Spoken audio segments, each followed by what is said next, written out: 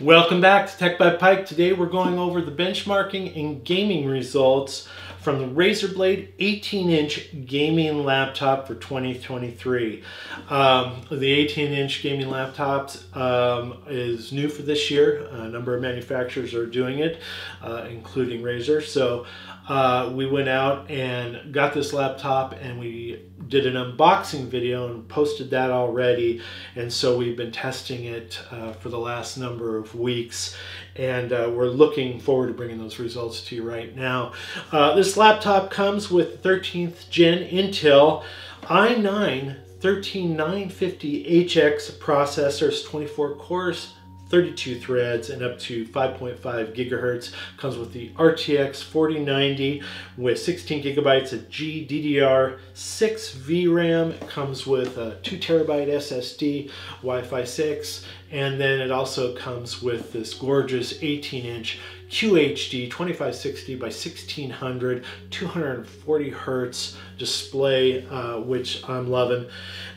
This laptop is really a beast. I'm just digging it, and I'm really looking forward to bringing the results to you right now.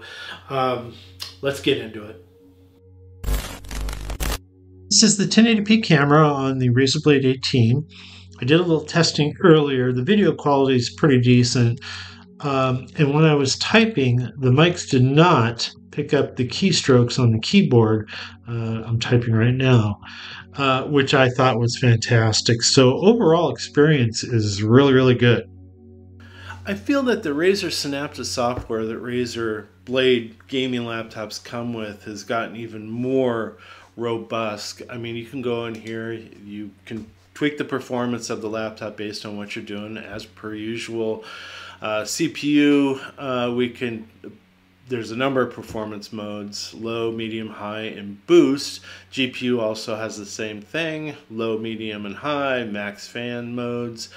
But you can also do some CPU overclocking here. You have to make sure that you have the latest BIOS patch, check status of OS features, and certain things you need to do before you start tweaking the CPU performance for overclocking, undervolting.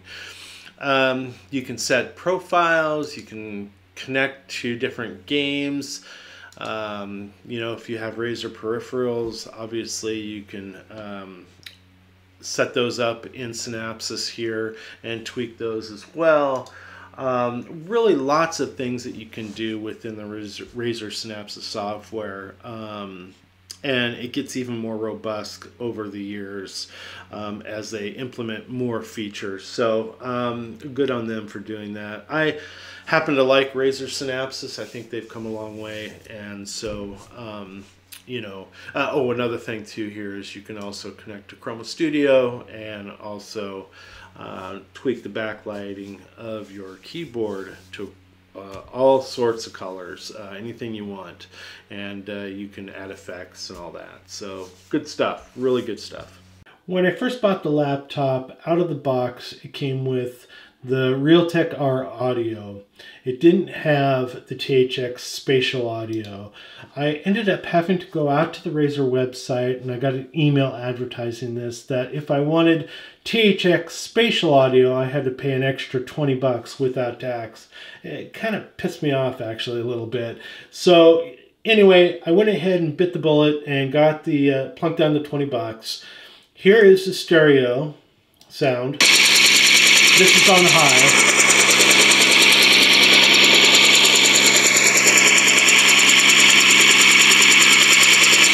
Here's THX spatial audio.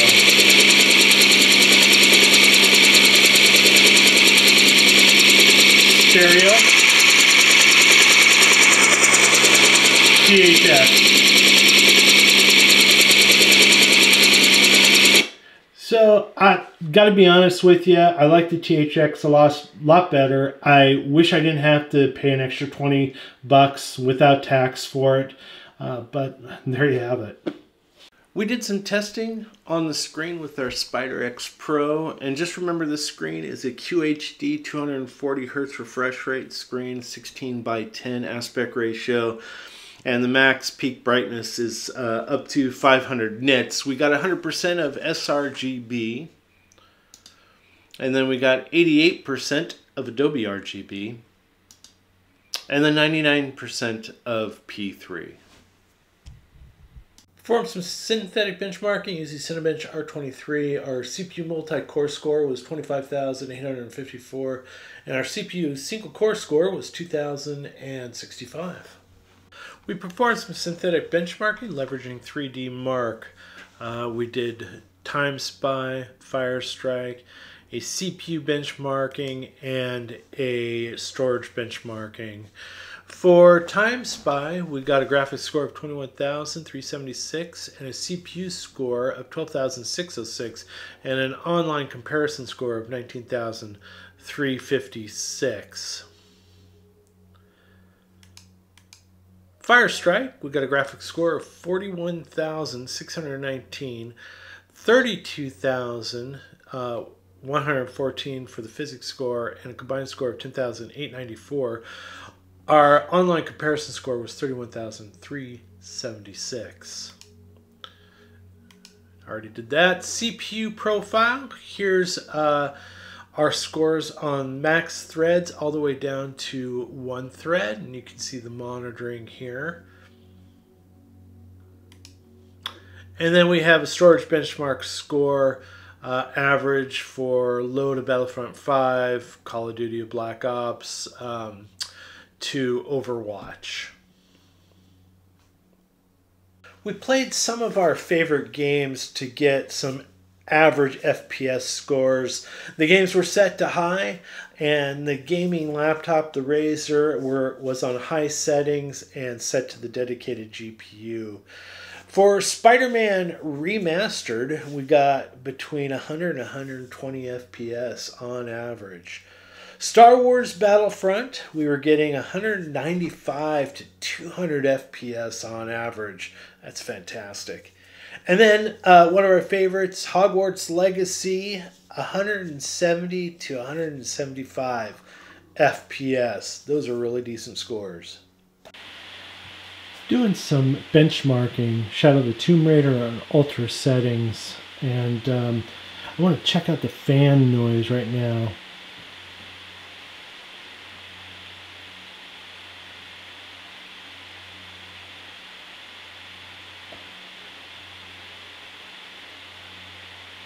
So around 53, 54 decibels, that's not bad. Let's check out the temp of the laptop.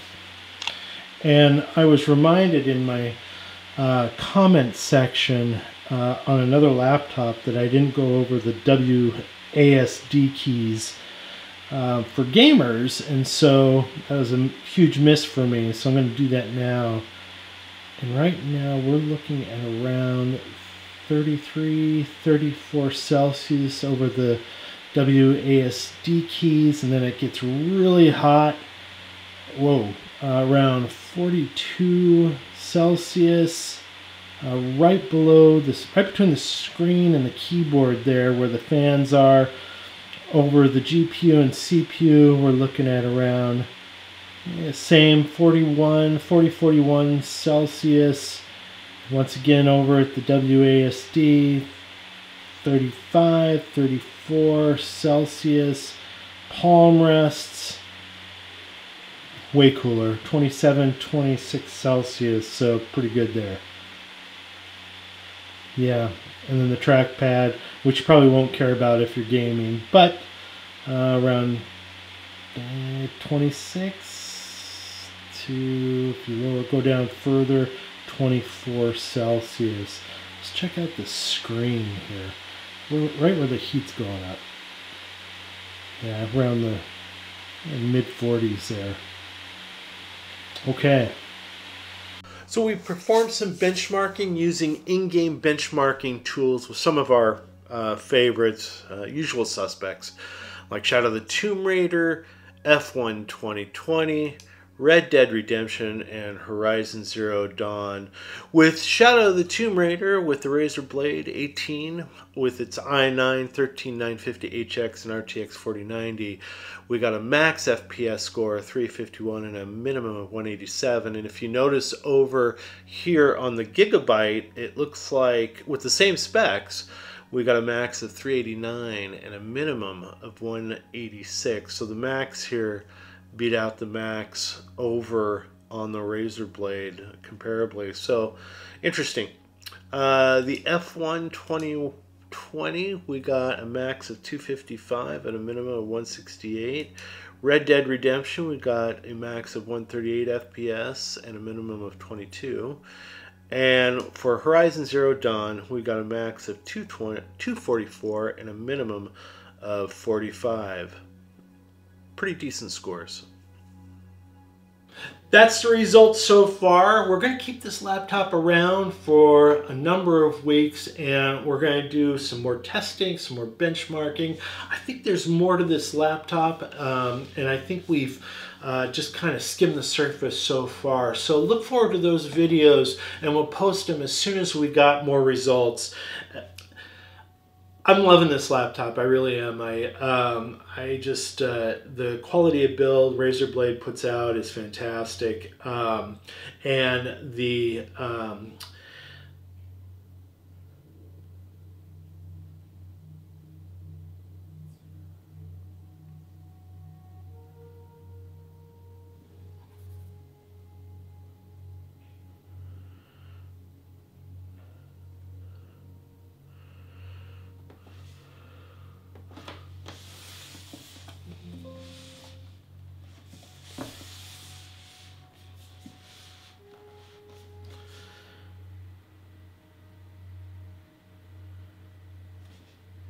features and the overall horsepower of this laptop, I'm really loving it. Anyway, this laptop we got on the Best Buy website for close to $5 grand. I think it was like 4,950 bucks with tax, and that's a lot to plunk down for a gaming laptop.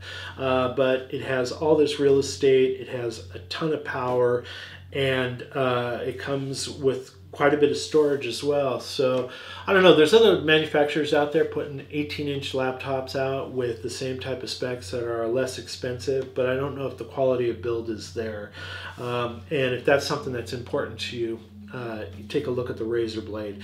Anyway, if you like this video, go ahead and hit the like button. If you want to see more videos like this from Tech by Pike, hit the subscribe button. We appreciate it. Helps the channel. Not only that, gives us an opportunity to bring more videos like this to you, and for that we thank you. And stay tuned for more videos about this particular laptop.